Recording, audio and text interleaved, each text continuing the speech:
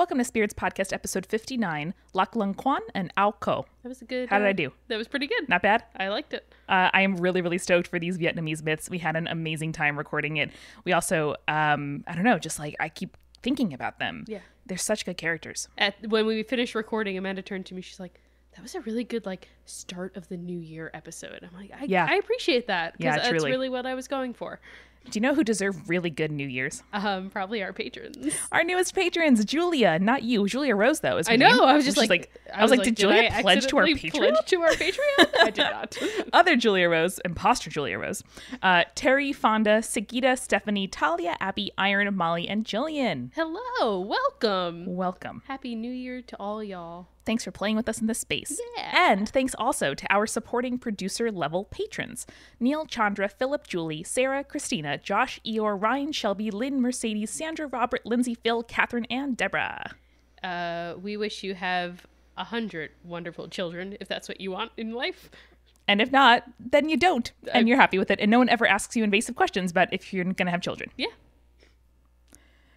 And thanks as well to our legend level patrons whose new box for the new month is going to go out in just about a week.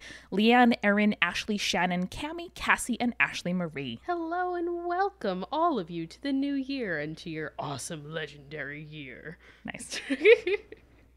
And while we're on the topic of Patreon, we did just want to give you guys a quick note that we are now going to be measuring our goals on Patreon in number of patrons. It's important to us that the community comes first and not necessarily money. Like the money we make supports things that we want to do for the audience, not the other way around.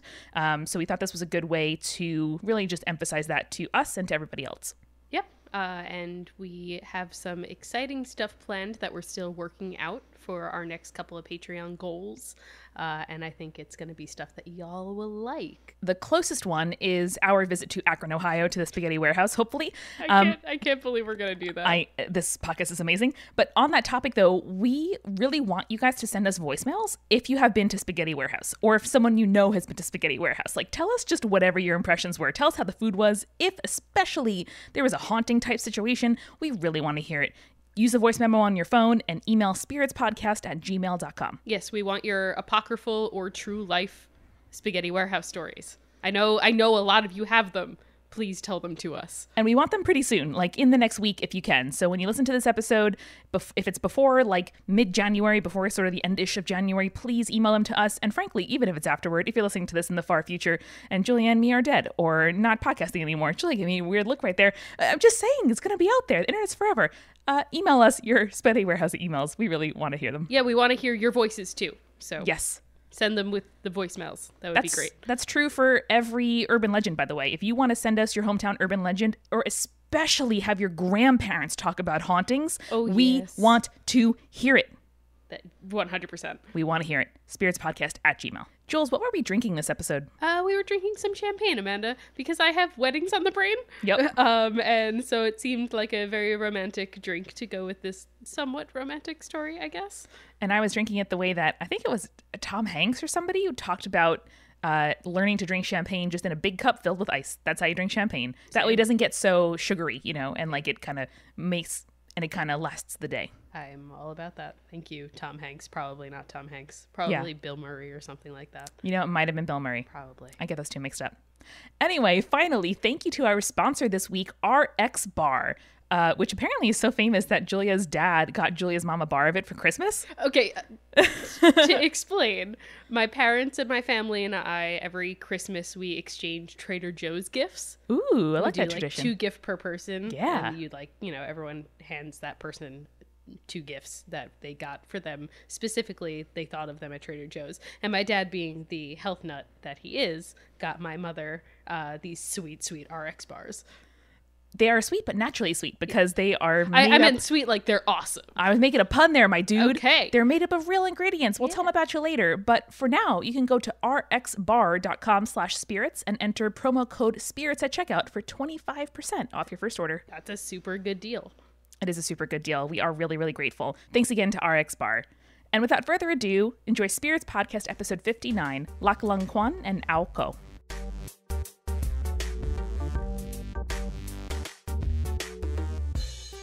So Amanda, We don't often dive into actual history on the podcast. We tend to stay more in the realm of the fantastical and folklorish, right? We do. Sometimes it tangentially kind of brushes against actual history, but most of the time we're like, lol, I don't know what this was, but it's fun. Every now and again, there is a story that has some amazing mythology in it, but it's also rooted in history.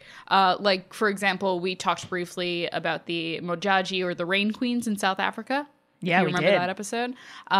And I thought, hey, it's been a while since we kind of touched on a topic like that. So I wanted to dig into something that is both fantastic and fantastical and historical. I love it. So we are going to take a trip to Vietnam. Ooh. Specifically around the year 2793 BCE. Oh my goodness, that is a very long time ago. Yes, it is. Wow. But we got some historical records from there, Amanda. I want to know all about it. Cool folklore. Ooh. This is the story of Lac Lang Quan, which literally translates to the Dragon Lord of Lac. I'm in. I am going to say straight up right now, I am sorry if I mispronounce anything. I did try my best and did a lot of research and listened to a bunch of small Vietnamese children tell this myth to me about 10 different times via YouTube videos. But if I mispronounce stuff, I am very sorry. We're going to get into the myth, but first I kind of want to talk about what we know of Lac Lang Quang from a historical perspective. Let's do it. So Quan was the second Hung king of the Hong Bang dynasty, which took place in ancient Vietnam. Okay. They were in power during the height of what we now know as the Bronze Age, and they flourished because of their location along the water rice civilization in the Red River Delta. That sounds, Red River Delta, like a fertile place, somewhere you really want to be. Yeah, and where you can grow rice easily, and then, your society does well because rice feeds the masses. It's very important. And prosperity is power. Yes, absolutely. So the tribes of what would become Vietnam were originally unified by a man called Loc Toc, who consolidated the other tribes and succeeded in grouping all of the vassal states within his territory into a unified nation, which was about 100 years before Quan's reign. Wow. Loc Toc is regarded as the ancestor to all the Hung kings, as well as the founding father of Vietnam and a Vietnamese cultural hero who taught his people how to cultivate rice.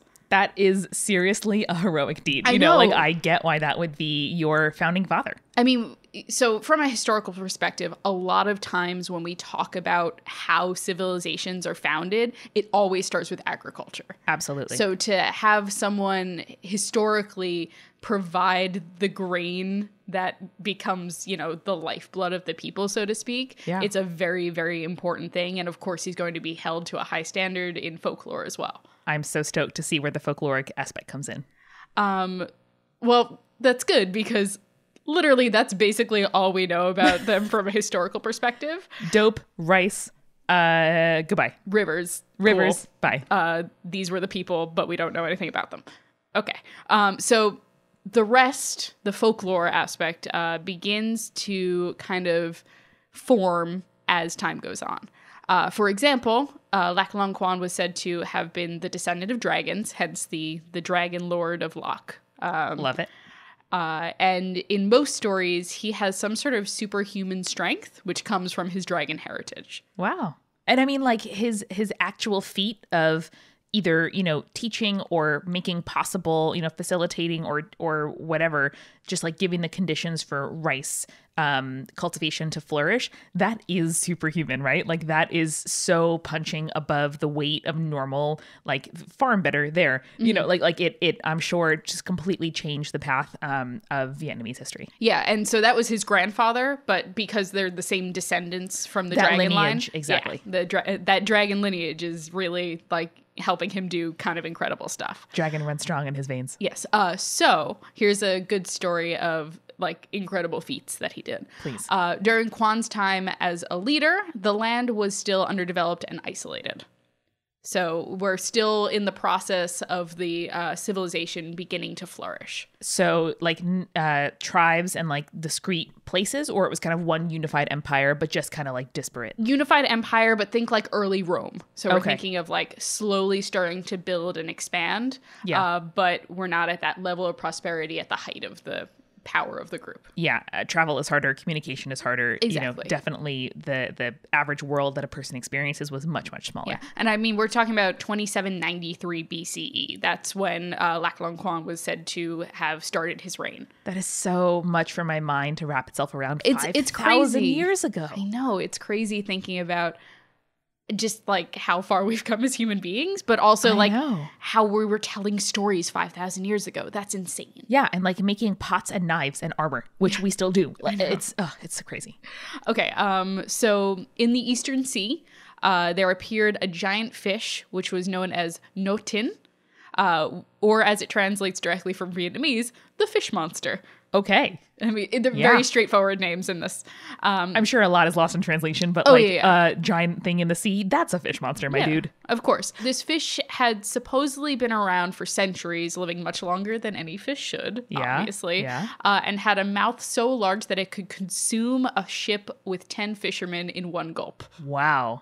I mean, like, doable, knowing what you know about whales, and kind of other big creatures from the deep, but that is terrifying. So whenever the fish would swim near the coast, waves would reach the sky and would drown multiple ships, and all people passing through the area were eaten by the fish. Wow.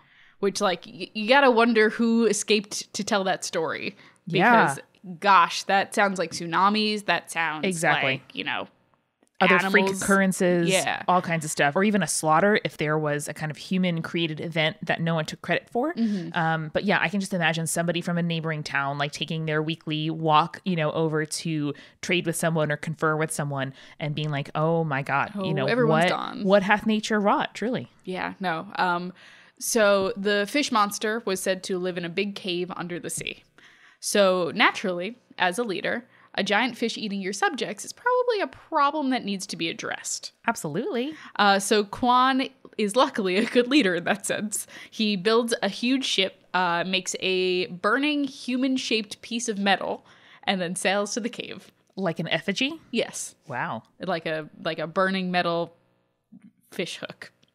Basically. Oh, some nice little burning metal bait. Yeah. So he lures the fish monster out of his cave with the human-shaped piece of metal because nothing says yummy like a burning metal human flesh.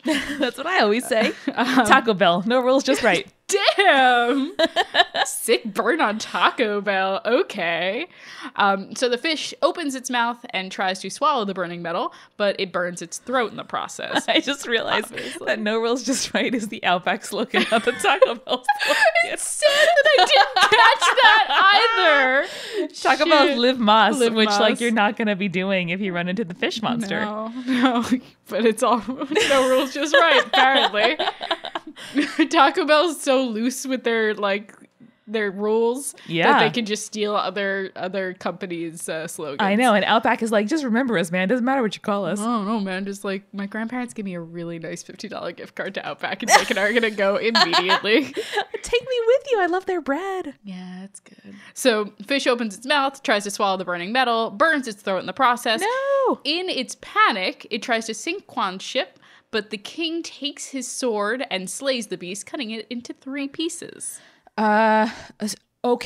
Superhuman strength. Yes, I see. A superhumanly long sword? Because it's like cutting a watermelon, right? Like just like slowly. It's gonna take you a while to get around that diameter. I just imagine it was like a butchering process. Okay. I don't know. Fair. Maybe the giant fish monster's mouth was disproportionate to the rest of its body. Ooh, so it was actually a tiny body, big but mouth. giant mouth. Like you, Julia. Thank you. in wit and spirit, your wit is outsized to your body. Okay. I thought you were calling me a big mouth.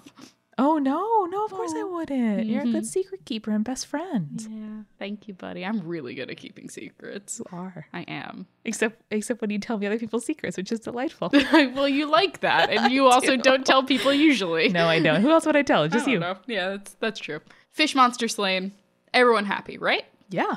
Except no, giant fish monster is not the only monster that is out there ruining the lives of the Vietnamese people. I was sure that you were going to say that the 3 parts sprouted heads and became and grew from baby fish monsters into bigger fish monsters. No Hydra nonsense happening here. Okay, fan. So Quan wouldn't be much of a king if he just managed to serve up some monstrous goi ka mai, which is a raw fish salad in Vietnam that I looked up. Nice Vietnamese reference, girl. Thank you. So after he kills the monster fish, he goes to Long Bien, which is the home of a 9-tailed fox that lived for over 1,000 years, known as Ho Tin. Vulpix. Yeah. Okay, cool. Because we're going to actually take a second to sidebar and talk about 9-tailed foxes in Oh, general. please, yes. Okay. So 9-tailed foxes, Foxes? Foxes? Yeah. Okay. So 9-tailed foxes appear in a lot of Eastern Asian folklore, though most of the stories tend to come out of China. 9-tailed foxes can either be good or bad depending on the story. Normally, they were tricksters of some kind, very mischievous in nature, and they would disguise themselves as beautiful women. Some stories would tell that in the form of women, they would seduce men and then consume their bodies or spirits. Dope. Cool. But in this story, we can go ahead and assume that Ho Tin is a malicious spirit. Okay. Living deep in a cave under a mountain, it would disguise itself in human form, lure women, bring them back to his cave, and then feed on them. So it was a male 9-tailed fox? Yes. Oh, were all the men bad and all the women good? Or No. depended? Depends. Huh. The lady spirits would often, eat the men, devour their souls or their bodies. So Yeah, I feel like you don't have multiple genders in spirits a lot. It's always like the female banshee or like, the male this and that, or the I guess Selkies had both, but it's kind of cool to have a like fully fleshed out sort of, I don't know, like sociological profile of a spirit race, Yeah, like things they absolutely. like and places they live and different genders and families and stuff. It just, I don't know, makes it seem more like a shadow, species living amongst us than just like, oh, that's, a hydra. yeah, I think that it's good in the sense that it's not gendering and then making one gender seem evil or what have you. Yes. Which tends to happen a lot in mythology, as we've discussed in the past. It's equal opportunity. Same. Yes, it is. So Ho Tin luring women, bringing it back to its cave, and then feeding on them. The folks of the village nearby were actually so afraid of the fox that they abandoned their homes and farms to go to more peaceful places. Wow. So you got ghost towns happening. This fox is feeding on everyone. It's Yeah. really bad. It's really evocative image. People going missing. Yeah, like that's quite a thing to be reckoned with. It feels very much like Stephen King's It. Yeah. Where it's just like no one talks about how all the children keep going missing for some reason, but Yeah. everyone just kind of ignores it. And but in again- this situation, they actually leave. And the kind of calamitous or tragic or like not understandable event that leads us to seek meaning in mythology and in lore. Yeah. To, Might have been a sickness or something at the time. yeah, or something like that. abductions or suicide or like, who knows what was happening. Just regular like walking off kind of abandonment, which I'm sure if you lived in a small village and needed to get the hell out, that could sometimes happen. So I'm really curious what happens with this folklore. Oh, well, Quan hears about it, obviously, because he's the king. He hears about all the troubles in his kingdom. Good. He's a very good king. Like, I gotta give him credit. He's a very good king. I was just going to say I've been watching The Crown on Netflix, which I'm not usually like a kind of royal, I don't know, watcher or like person who enjoys Victorian or British monarchical stuff. But this series is just delightful. There's a lot of like symmetrical settees and like well-polished silverware and like very beautiful like mirrored hallways. It's just like very soothing to watch. And there's a lot of people not governing, because I don't know, at one point Winston Churchill's like, there's a fog killing thousands of people a day in London because of coal pollution, it's fine. And Elizabeth is like, oh yeah, the H-bomb sounds bad, what's that? But only because she wasn't educated. Anyway, it's fine, it's very complicated, but there's a lot of people just kind of being more interested in governing the impression of the royal family among the public than actually governing the public, which arguably isn't the British monarch's job. I'm getting confused. Anyway. That explanation stressed me the fuck out. Yeah. That happens over the course of a whole season though, like all those plot points. And otherwise it's a lot of like horseback riding and like eating breakfast on breakfast tables in breakfast rooms from breakfast trays from your breakfast servants. Naturally, that would all happen. Okay. So Quan's doing a better job than the folks in the crown. So he takes his sword and he goes to Long Bien. And he Sword's already killed one monster. He figures I can go ahead and kill this other one. Sure. It's not even big enough to eat 10 men in a boat. Exactly. It's fine. So he goes to the cave, but the fox smells him before he can even enter the cave. Oh no. But the fox thinks he's just some typical human, and so he attacks him. What does the fox think? That What Quan does is a it normal human being that he can kill. Oh, good. So Quan uses magic to call the elements of the wind and thunder to trap the beast. Ooh. Basically Avatar Last Bender like style. Oh, yeah. It's wonderful. So they're in this like weird stalemate for 3 days with Quan manipulating the elements while the fox tries to break free. It's like a really intense struggle. Wow. With like a lot of focus and, like just wearing each other down. Finally, the fox was weakened and tried to run away, but Quan quickly caught it and chopped its head off. Hey. Quan then managed to get into the cave and rescue those who were still alive and being tortured by the fox. Oh, A, that sucks. B, yay, I'm glad they're alive. Yeah, they're doing okay. It's all good. I just like the idea of like Avatar The Last Airbendering like for 3 days, some crazy giant fox creature. Yeah, and like it makes sense too that you would need kind of help from the supernatural or the elemental if your human strength and even superhuman strength isn't enough to deal with a creature that is, somehow also magically supplemented. Like you kind of need like to fight with like. And I think it kind of emphasizes that idea that this lineage is, imbued with dragon blood or descended from something divine or at least otherworldly. If they're able to kind of channel, those forces that the rest of us human beings and subjects are subjected to. I agree. I think also the elements tend to play a lot into the role of just like Eastern mythology kings. They Yes. tend to be able to like tap into that elemental spirit, which I kind of dig as just like a concept, like the human king god thing, where Exactly. they have more power because of their lineage. I'm into that. Yeah, it seems like the that trope. divine and the natural world are more closely married in some traditions from East Asia than they are in the ones that we grew up in, where it was sort of like, this is the kingdom in which human beings live, but we're not like necessarily, tied to the earth, which is why we're so bad at keeping care of it. Yeah, that's true. We're really bad at that. It wouldn't be a good story if there wasn't a hint of romance, right? Hell yeah. And I want to tell you a little bit about that. But first, I need a refill. Okay, let's do it. So, Amanda, I want to talk to you this week about RX Bar. Yay. Adorable.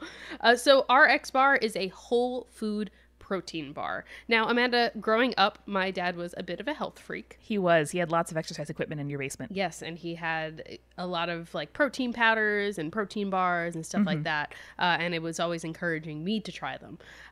He used to make like, instead of regular brownies, he would make protein bar brownies. Aw, Dad. They were the worst. So They were cute. not really good. But like my point being, I never liked protein bars growing up. I would not eat them because they were gross and nasty and they always tasted really synthetic to me. Word.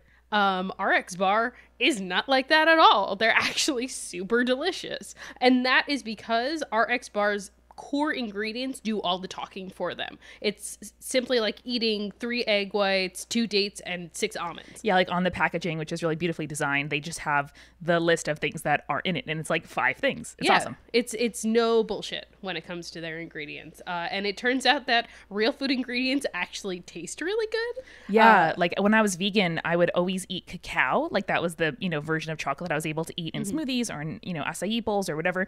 And normally if there's like cacao in something, you're just like, okay, it's vaguely chocolatey, whatever. But like this tastes like cacao. It's awesome. So like they'll have ingredients like cacao or actual real fruit or spices that aren't cut with weird ingredients. Yeah, and I love especially that they use egg white to kind of be their binder. I, again, when I was in college and kind of like exercising really heavily, it was hard to find protein additives that you can actually digest. Like a lot of protein powders are just hard on the digestive system and they can like stop things up and it's just not a good situation. But egg whites are really easy for your body to absorb. Yeah. And for those with food intolerances, they're also gluten-free, soy-free, and dairy-free. Normally, all those frees mean it tastes bad, but this one does not. No. And the best part is they don't add any sugar to it. It's all natural sweeteners and stuff like that. So that real fruit that you're tasting, that's all that's in it. Ain't no sugar in there. Yeah, I really enjoyed the peanut and chocolate version. It was a really good like thing to have in the afternoon. I was going to be recording later, so I wouldn't have time to eat before recording, but it really tided me over. And it tasted like peanut butter and chocolate, which is exactly what I wanted to eat. But Nice. without being so like gross and sweet that made me feel bad for eating it. You know, listen, it has a little bit of sugar in it. It's going to. But if you're, you know, aware of what you're eating and that's kind of a thing that you're eating mindfully instead of like a snack that you think of as having 0 calories in it, it can be a really, really good part of your day. Yeah, and I would grab these on the go before I got to work for breakfast because, let's be real, I don't have time for breakfast in the morning, and then I just get really hangry by, 11 o'clock, and no one wants that, especially when you're dealing with customers. No one wants to deal with a hangry person. Unlike the barista today who said literally no words to me during my entire coffee order. Nice. I walked in, she like looked at me silently. I ordered my coffee. She made it, held out her hand for the credit card. I gave it to her, and then we all walked away. And I was like, wow, fair enough. thank you. But if you guys want to try RX Bar, you can go to rxbar.com/spirits. And when you're checking out, enter the promo code SPIRITS for 25% off your first order. Yeah, maybe you should order the chocolate coconut one, which is my favorite. Yum. That's again, rxbar.com/spirits. And thanks very much to RX Bar for sponsoring us this week. Thank you. Now let's get back to the story. As we discussed earlier, Quan's relative was the founding father of Vietnam. Yeah. Well, you're about to meet the cultural mother of Vietnam. Yay. And that is Ao Co. According to some stories, is included in the Vietnamese creation myth of where the modern Vietnamese people came from, Ao Co. And she is known as a immortal mountain fairy. Wow, I want to be her friend. I know, it's not such a cool concept. Also, I just like the idea of like whatever she was probably didn't translate well, so we use the word fairy. Right. So she's not like, a fairy godmother or anything like that, but she's probably I imagine she's probably closer to a nymph. Yeah, and even in British traditions, the word fairy can mean so much. Like British and Celtic and Norse, like all of these different traditions have such different ideas of what spirits or fae or fairies or nymphs or sprites could be. But yeah, I imagine it's not the like Tinkerbell kind of fairy. Right, no, I think she probably falls more into the like traditional forest spirit, mountain spirit, but slightly more benevolent than the English fae would be. Right, so like kind of what I think of as like tree sprites or like woodland nymphs, something along those lines. Yes. And you'll see she's a very benevolent character. Love it. She was considered very beautiful and lived high in the mountains. She was always isolated, but that was kind of something she preferred. Cool. She preferred to like kind of live by her own rules and like visit people when she wanted to visit people, but enjoyed being alone instead. I'm just like, hard same, Ao Co. Power to you. Same. Power to you. So she was a very sympathetic creature, as I mentioned before. She would travel down from her mountain to heal those who suffered from illness because she was a well-known and skillful healer. Dope. Yeah, so she like not even like using magic in order to heal people, like legitimately all the stories that I saw like make very obvious references to her being able to do medicine. Like herbs, salves, like actual medicine. Like actual physical medicine and not just like touch your hands to someone and they're healed, like that kind of thing. That's amazing because like I've always been really drawn to alchemy. I think because it's a mix of like magic and chemistry, and it's a really like tangible way to use magic and to, I don't know, just really be amazed at the like hard process of getting a miracle done. Yeah. And I love here that the idea of like a divine healing or, tied to nature kind of like power, also refracts or reflects itself through like actual hands on a body, like using herbs and salves and, whatever blood pressure type things to make people well. No, I like that a lot. I think alchemy, I want to go off track for a second. Let's do it. I super love alchemy. I think it's just like a fascinating concept of like magical science or like science magic, like one of those things where it's just like, it's such a good precursor to what we understand now to be science. Yes. And I like this idea that like science is just like magic that we understand now. Yes. You know what I mean? Yes. Like we can create gold. We like understand that like gold is one thing and like whatever is another, but we can like create things if we like put the right molecules together. Yeah. Or like you can make shit levitate with magnets, right? Like you can make things change color or smoke with, different chemical reactions. And it's just, it's so amazing to me. Like, that's why we talk all the time about how mythology is an explanation oftentimes for stuff we don't quite understand or things that we like know the general shape of them, but the details are hazy. And like, I love studying, like, I wasn't like a magic kid, but I like the occasional, documentary about people who do illusions in the present day, because it's just so cool to look at something and be like, I don't know how the F that is possible, but actually it's a person doing it. Or I don't know how it's possible for scientists to know what antibiotics are going to solve like the illness in my body. Like, it's fucking amazing. It's so cool. And I don't know, as theater kids, both of us, I think your parents and my parents also asked us, like, studying theater and knowing how stuff is done behind the scenes, doesn't that like diminish your enjoyment of seeing stuff? And we're both like, no, man, like it makes it so much better. You appreciate the craft so much more. Yeah. Not just that this is like a beautiful spectacle happening in front of you, but all of the like human lives and sweat and blood and tears that are going into making this thing possible. And I don't know, that's why I love chemistry a lot. I love medicine a lot. And I really dig these kinds of traditions to tie it back to the myth of, it's not just that you are using your sword and your strength and your, rule to make people's lives better, but like you're going out there like summoning, the will and spirits and whatever kind of divineness you have within you to conquer monsters. Yeah. And I want to kind of go back to just the idea of magic being science we understand. Yeah. And I want to make a recommendation. Ooh. And that would be Sawbones, which I know you listen to, but I do. I don't know if all of our listeners listen to. Yes. And Sawbones is a marital tour to misguided medicine. Marital tour through misguided medicine. Yes. Yeah. And it's wonderful. But it's basically all about how we didn't really understand how medicine works, and we got a lot of it right through just trial and error. Yes. So Dr. Sydney McElroy and her husband Justin have this podcast where they talk about medical history, which Sydney is really, really into.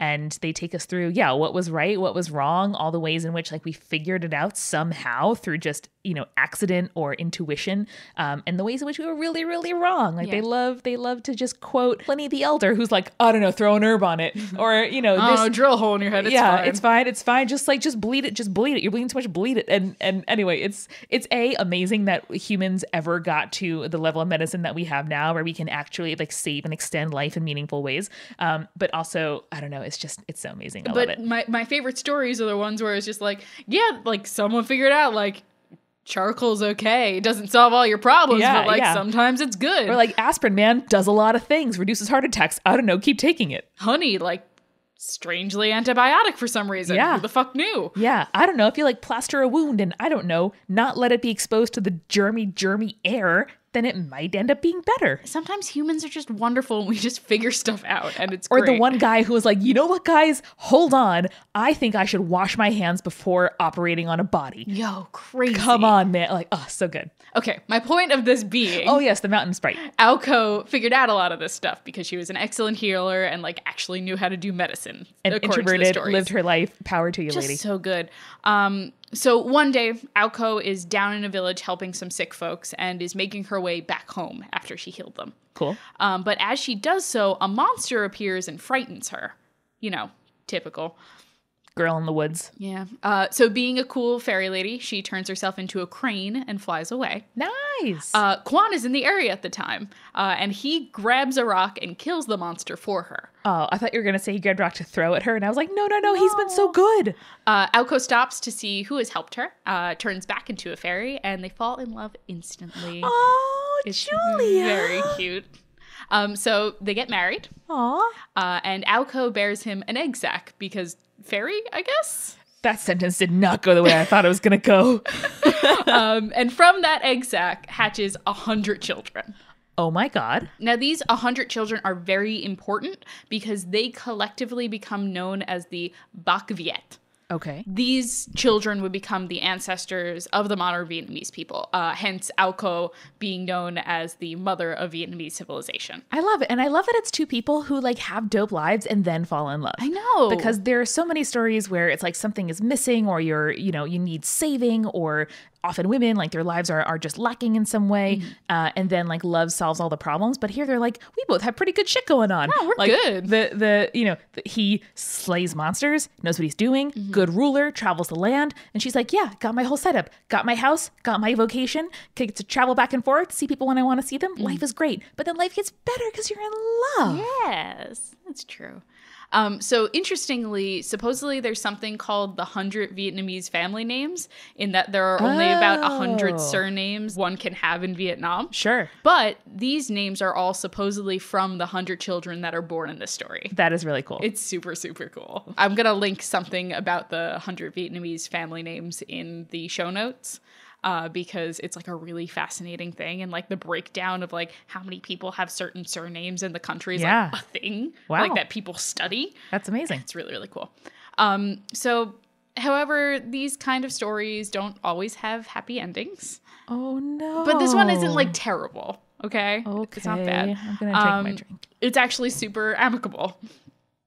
Despite their love for each other, Alco desired to return to her mountain again. Oh my god, hard same. And Quan wanted to return to the sea where he lived. Okay.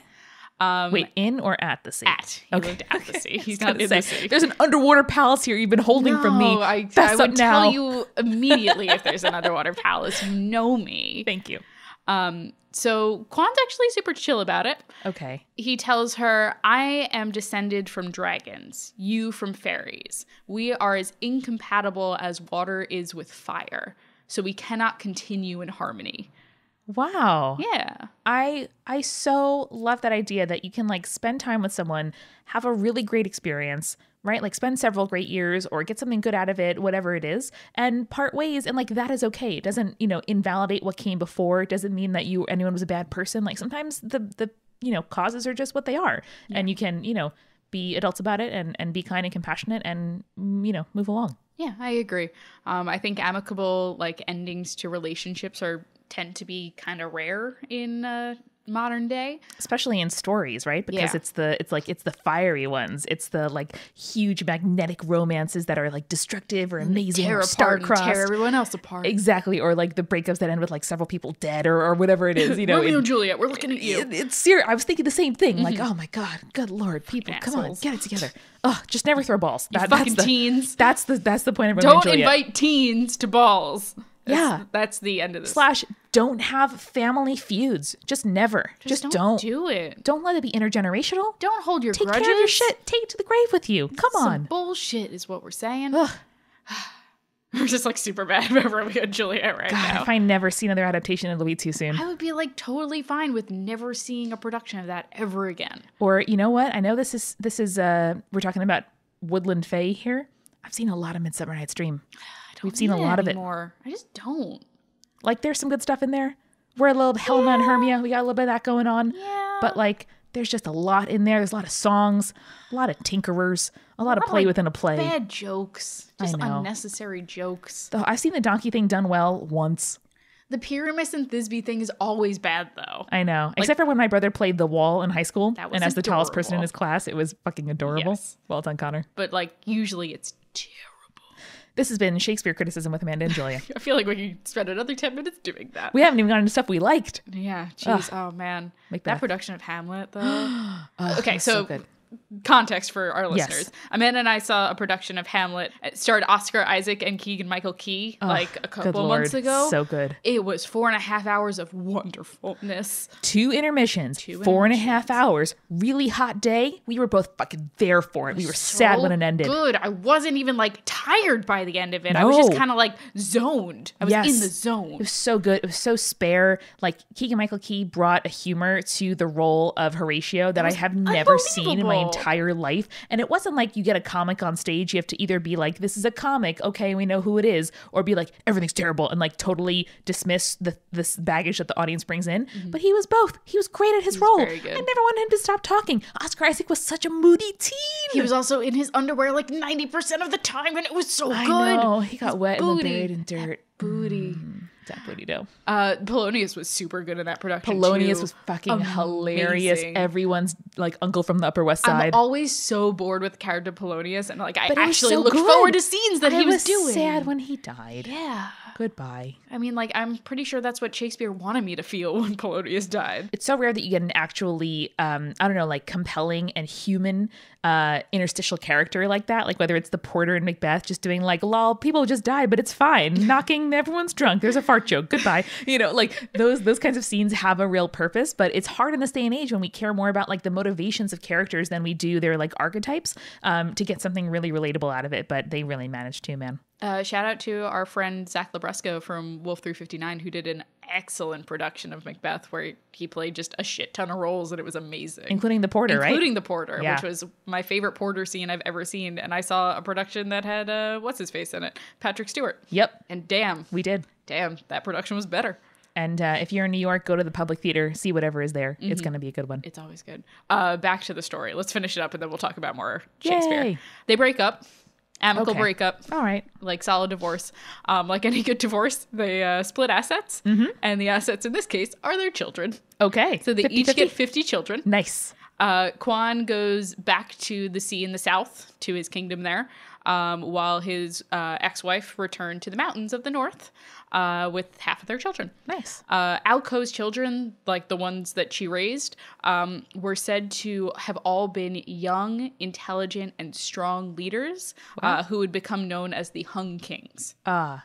In fact, the oldest son that followed his mother actually became Quan's successor and ruled as the next Hung King. That's kind of cool though that he grew up with his mom and then ended up taking over his dad's job. I like it a lot. I feel bad for like the eldest son that like Quan had. Yeah. But it's made very clear that Alco's side of the family were like the strong, intelligent leaders because they were raised by a strong, independent woman.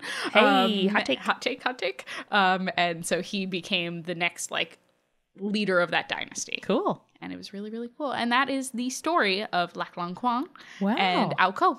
I dig it so much. I love that there's this, again, like we were saying at the very top, 5,000 years ago, human beings were still being human beings. And to have people who, have their own lives, meet later in life compared to like the 15-year-old romance, that people in Romeo and Juliet had, and had some good times, decided to split, and then managed to like co-parent and, live their lives and like have a dynasty and a legacy. I don't know. I love it so much. Also, like, just a great example of how one can have a successful life and like a successful relationship even after the romantic aspect of your relationship is finished. You can have it all, Julia. It's amazing. It doesn't have to be angry and bitter, everyone. It's all good. You can live your truth in your life, and it's excellent. You can do it partnered. You can do it not partnered. You can partner with various people and genders and ages and occupations and places in your life. Like life is a long, rich tapestry if we're lucky. And, you get lots of opportunities to be with lots of different people and to be lots of different people in that time. Yeah. I think if we learn anything from Alco and Lac Lang Quan, it's to just kind of like live your truth. Yeah. And like, even if it doesn't lead down the path that you think it's going to lead, right. You can still have a successful and fulfilled life. Yeah. And like real talk, one of the things that I'm thinking about in 2018 is all the ways in which like self-definition is malleable. Like your idea of yourself is ever changing, it's dynamic, and it should be. I don't know. I kind of get caught up thinking about myself as like the kind of person that does this, or like when we were growing up, I was like, the bookworm or the mom or the stage manager or like whatever it is. And when you are less sure of yourself, whether that means that you're younger or you just don't know what your identity is quite yet, it is so nice to find a box that kind of fits you and to be like, oh yes, like finally, this is me. This is a shortcut. People can understand what I'm about. If I tell them like, oh, I'm a stage manager, every single person who is an SM or knows what that is just like, oh, I get you now. And like that gets you 80% of the way there. But I don't know, just like in my mid 20s so far, like I have changed so much. Like things that used to be important to me aren't anymore, and things that I never thought I'd be interested in, I am. The emotional support that I need from people in my life is so much greater than I thought that I would need as a teenager who's like, stop, I don't need anyone, I'm fine. And thinking that Alco could be like, this is my life now. Like mountain, set up, I know what I'm doing, I visit villages, I heal people, like life is good, or at least life is something that I can accept and feel okay about. And then, meeting someone completely shakes it up. And then that isn't what she ended up doing either. Like you can move past it, and everything else is still valuable, even if it ends up ending. Yeah, I like that. And I'm not sure how much this pertains to the story, but you mentioned like kind of putting yourself in boxes that define you. Yeah. And I think as I've grown older and as I've kind of been adapting more to like what my own self-identification is, I think it's better to have a Julia-shaped box that I put stuff into that define me rather than boxes that I put myself into that define me. Wow, that's really profound. Oh, thank you. I like that a lot. Instead of just like cutting off little bits of yourself that you deposit into the, occupation box or the hobbies box or the romantic partner box. Put stuff or the sibling. into you. Yeah. Wow. I like that. Now I'm picturing like walking around like, like a Lego, I almost said Lego palace, a Lego store, which feels like a palace to me. I love a Lego palace. Or a Dylan's Candy Bar where you can like take a little bit out of each, like a choose your own or pick and mix as they call it in the UK. Like yourself, you are a pick and mix. You don't have to fit into any one of them. You can take little bits, you can put them back. You can hopefully not put them back, it's unsanitary. Never mind. You can discard them or, you can refill yourself as time goes on. Yeah. And I don't know, that's just, it's so freeing to think like, this is what I like now. And this is right now what myself is composed of. But like the outline of myself will remain even if the constituent parts change over time. Yeah, I like that a lot. I think it's just so much better when people are like, I don't put myself in a box, man. I'm like, of course you don't, because you are the box. Hey. You are the box that makes up like yourself, and then all the things that you put in there define you. It's not putting yourself into different boxes. Hot take? No, that's beautiful. I love it. I love it. Well, thank you, Jules, for sharing this. My pleasure, Amanda. So listeners, remember that that you are the box. You are the box. You are the box. Maybe your box lives on a mountain and is like totally chill, just being very much introverted. Or maybe your box is out there slaying some giant monsters. Maybe your box reaches a point in life where you're like, finally, this is me and I am so content and my life is fulfilled, and then falls in love. Yeah. And then your box just gets a little bit bigger and has more space to put things. Oh, very sweet. And while you figure that out, y'all, remember, stay creepy. Stay cool. Spirits was created by Amanda McLaughlin, Julia Schaffini, and Eric Schneider, with music by Kevin MacLeod and visual design by Allison Wakeman. Keep up with all things creepy and cool by following us on Twitter, Tumblr, Facebook, and Instagram @Spirits Podcast. We also have all our episodes, collaborations, and guest appearances, plus merch on our website, spiritspodcast.com. Come on over to our Patreon page, patreon.com/spiritspodcast, for all kinds of behind-the-scenes stuff. Throw us as little as $1 and get access to audio extras, recipe cards, director's commentaries, and patron-only live streams. And hey, if you like the show, please share us with your friends. That is the best way to help us keep on growing. Thank you so much for listening. Till next time.